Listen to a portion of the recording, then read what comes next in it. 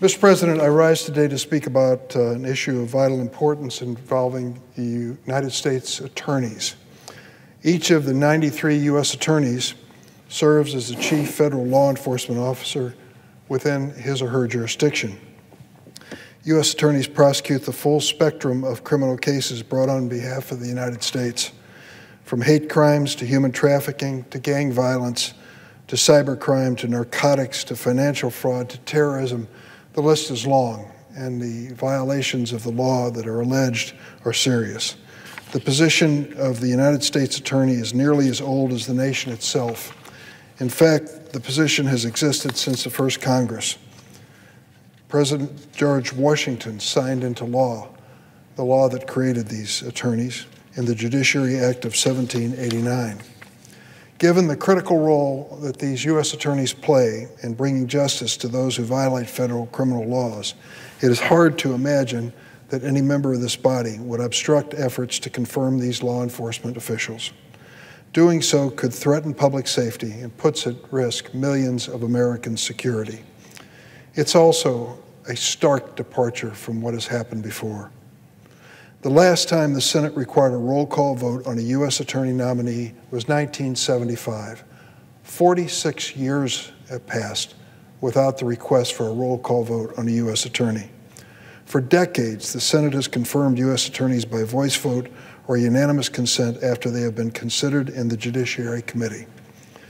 Listen to this, Mr. President. During the Trump administration, 85 of President Trump's U.S. attorney nominees moved through the Judiciary Committee in the Senate.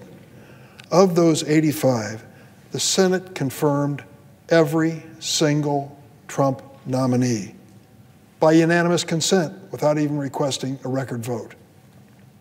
I might add, just for the record, I believe one nominee was held for 1 week so that the question can be answered about his background. That's the only thing that I can recall where they even slowed down the process during the Trump administration. And certainly it was within our power as Democrats to stop and require a vote, but we didn't. Yet now there is a Republican objection to holding a voice vote on 5 U.S. attorney nominees. Greg Harris for the Central District of Illinois, Claire Connors for Hawaii, Zachary Cunha for Rhode Island, Nicholas Carest for Vermont, Philip Sellinger for New Jersey. Several of these nominees have been held up for weeks by this objection. Why, you ask, is there an objection to these 5 nominees? There must be something wrong with their records. Well, let's take a look. Greg Harris, personal friend of mine. I practiced law with him in Springfield, Illinois. He spent nearly 3 decades as assistant U.S. attorney in the Central District of Illinois. That includes my hometown. He's tried over 50 cases to verdict and held a number of leadership positions in the U.S. Attorney's Office. He serves on the Central Illinois Human Trafficking Task Force and the Bankruptcy Fraud Working Group. His nomination is historic. He'll be the first African-American U.S. attorney in the Central District of Illinois, which of course is located in Mr. Lincoln's hometown of Springfield. The first. Claire Connors, currently the Attorney General of Hawaii. Ms. Connors previously served as criminal prosecutor in the Justice Department's Tax Division, Special Assistant U.S. Attorney in the Eastern District of Virginia, and for nearly 7 years an Assistant U.S. Attorney in Hawaii. Zachary Cunha, currently an Assistant U.S. Attorney in the District of Rhode Island in the same office he will lead upon confirmation. He's worked there for 8 years. Following time as an Assistant U.S. Attorney in both the Eastern District of New York and the District of Massachusetts. Nicholas Carest, also an Assistant U.S. Attorney, served in the role in the District of Vermont since 2010, following time in private legal practice in Maine and Massachusetts and a clerkship in the Second Circuit Court of Appeals. Philip Sellinger has had long and distinguished legal career in New Jersey. He began his legal career as a law clerk for Judge Ann Thompson of District of New Jersey before joining the U.S. Attorney's Office in New York. For the past 2 decades, Mr. Sellinger has been a litigator at a prominent law firm, even served as the firm's co-chair of global litigation. Listen to these biographies. All 5 of these nominees are eminently qualified to hold the office of U.S. Attorney, to prosecute crimes and bring civil actions on behalf of the government, and to help safeguard our communities across America. There is one thing that all of these U.S. Attorney nominees have in common, though. They are all from states with 2 Democratic senators. That seems to be the only thing that they might have in common. The objections to these nominees are not that they aren't qualified or that the job is not important. The objection seems to be that they're from states with 2 Democratic senators. So when it comes to critical issues we expect in the Department of Justice to be taken care of by U.S. attorneys, issues involving terrorism, human trafficking, narcotics, public corruption, gun violence, the safety of our communities, is the fact that they happen to hail from states with 2 Democratic senators enough to disqualify them or to leave these positions vacant? It's time to end the Republican delay and get these well-qualified prosecutors confirmed and on the job. We never once, during the Trump administration's 4 years, held up a U.S. attorney when it came to a voice vote, a unanimous voice vote, to give them the opportunity to serve this country. It is unthinkable that we're going to do this to these fine men and women today. And so today I'll ask unanimous consent for a vote on these nominees. I ask unanimous consent that the Senate consider the following nomination. Calendar numbers 534, 35, 535, 536, 581, and 582. That the nominations be confirmed, the motions to reconsider be considered made and laid upon the table with no intervening action or debate. That no further motions be in order, the nominations. That any related statements be printed in the record, that the President be immediately notified of the Senate's action. Is there objection? Mr. President. Senator from Arkansas. I reserve the right to object. Mr. President, the Senate is a special institution. It's a unique institution. James Madison said the Senate was the only truly innovative part of our Constitution. It remains the case today that our Senate is the only upper chamber in a Western parliament that has more power under our Constitution than does the lower chamber. That is in part because of the design of the Senate in our Constitution, because of our Senate rules, of our traditions, of our customs. We've heard a lot about courtesy and collegiality and respect. Those are very important customs around here, but it has to be a two-way street. Earlier this year, in the Judiciary Committee, during the markup for Vanita Gupta to be Associate Attorney General, I was speaking, as is my right under the Judiciary Committee rules. There's at least one other Republican senator who was preparing to speak. There may have been more. The senator from Illinois, in his role as chairman of the committee, cut off my remarks and forced through the vote on Vanita Gupta. Also, he could save 1 week to get her confirmed, just 1 week.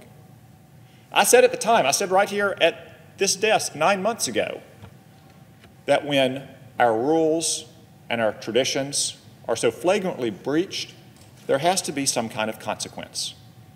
And I outlined exactly what that consequence would be at the time, that I would not expedite consideration, as the senator from Illinois rightly observes, is the custom here, for any U.S. attorney nominee from a state represented by a Democrat on the Judiciary Committee. Because if there are not consequences when rules and traditions are breached in this institution, we will soon not have rules and traditions. Now, I also said that if the senator from Illinois would simply express regret for what happened that day and pledge that it wouldn't happen again, I would be happy to let all of these nominees move forward. We have communicated this to the senator from Illinois and his staff on multiple occasions. I reiterate it today. I would be happy to confirm these nominees in the following few minutes if the senator from Illinois would simply express regret for what happened in the hearing that day and commit that it won't happen again, which I say again is simply committing that we follow our own rules.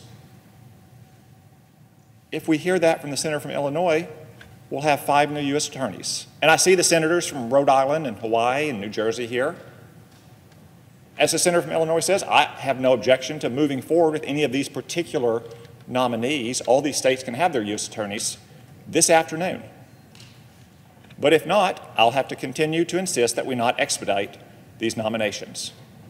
So, Mr. President, I object. Objection is heard. Mr. President. Senator from Illinois. Mr. President, I've been trying to understand the Republican objection to these well-qualified U.S. attorney nominees, and the senator from Arkansas has made it clear. It has nothing to do with them. It's about me. He obviously doesn't approve of what happened one day in the committee, and the price to be paid is not by me, but by the U.S. attorneys, well-qualified, who have important jobs to fill. One member of the Republican caucus is upset with the fact that back in March, this happened in March, the Judiciary Committee moved to vote on the nomination of Vanita Gupta to be Associate Attorney General when Republican members of the committee had not finished speaking in her nomination. He correctly remembers that he was speaking at approximately 10 minutes to 12. When I interrupted him, took a roll call vote, and then went back to him if he wished to speak again. I'll be the first to acknowledge that I move forward with the vote on Ms. Gupta's nomination over the objections of committee Republicans. But put simply, the Republicans forced my hand that day. The senator from Arkansas talks about courtesy in this body. I will tell him I think that it should be a hallmark of what we all do at all times. I am fortunate, truly blessed in my mind, to have as the ranking member of the Senate Judiciary Committee a real friend in Chuck Grassley, the Republican senator of Iowa. I asked him that day what was going on. I had informed the committee in writing that we would proceed with a vote on Ms. Gupta that day. I then allowed committee Republicans to speak for 94 minutes on Ms. Gupta's nomination, even though much of what was said was repetitive, some false, and some really unwarranted. I was in fact to allow committee Republicans to speak for as long as they wish. Turned to Senator Grassley and said, "What's the plan here?" And he said, "Well, Senator Tillis may return and speak, and we just have these members speaking." I'd received assurances that the Republicans would not use an obscure Senate rule, the 2-hour rule, to cut off the markup before we voted on Ms. Gupta's nomination. But at 11:55 a.m., I was surprised, as was Senator Grassley, to be informed that despite their earlier assurances, a Republican senator had in fact invoked the 2-hour rule in an effort to prevent Ms. Gupta's nomination from being considered that day and to close down the markup in the committee. My hand was forced by this action. It was a surprise move, tactical move, surely within the rules for them to make, but I did exactly what previous Republican chairs of the Judiciary Committee did in similar situations. I ended the debate and called for the vote on the nomination. Now, if you're listening to this and wondering what these arcane committee procedures have to do with U.S. attorney nominations, you're not alone. The senator is pleading that we should stand by the traditions of the Senate. In the traditions of the Senate, these U.S. attorney nominees would go through by unanimous consent. That's a tradition of the Senate as well. The simple answer is what happened with the markup debate more than 8 months ago has nothing to do with these 5 fine individuals or with any other U.S. attorney nominee who may come before the Senate. If the senator from Arkansas wants me to publicly express my regret for this occurrence, I express that regret. But I want to make it clear, I relied on my friend, Senator Grassley. We were both surprised to know that someone had invoked the 2-hour rule. Caught by surprise, I did what other Republican chairs of the committee have done. I don't believe we should play politics with critical law enforcement nominations. They are putting our communities at risk and politicizing law enforcement in a way that threatens public safety. If we're going to truly stand up for law and order, let these men and women go to work across America representing the Department of Justice. Senator from Arkansas. I'd like to address to the chair a question of the senator from Illinois. I appreciate those comments. I would observe that since that day, we have not had a similar circumstance in which any Republican wishing to speak was cut off in a markup. Can we simply have a commitment that that will not happen again in the future, as it hasn't happened in the last 9 months? Mr. President, Senator from Illinois. Responding through the chair, as long as there is openness and honesty about what is happening in procedure, I will assure you I'll do everything I can to extend that courtesy forward. That particular day, you may or may not be aware of the fact that while you were speaking, we learned, Senator Grassley and I both learned, that someone had raised the 2-hour rule. And it came as a surprise to both of us. When we're open and honest about what we're trying to achieve in the committee, there's no reason why we can't abide by basic courtesy and the tradition of the Senate. Mr. President, I appreciate the remarks from the senator for Illinois. I will invite him to make his unanimous consent request again. I do not intend to object further. And a voice vote is fine with me. Mr. President, I ask unanimous consent the Senate consider the following nominations en bloc. Calendars numbers 534, 535, 536, 581, 582. That the Senate vote on the nominations en bloc without intervening action or debate. The motions to reconsider be considered made and laid upon the table with no intervening action or debate. That any statements related to the nominations be printed in the record. That the President be immediately notified of the Senate's action. Is there an objection? Without objection,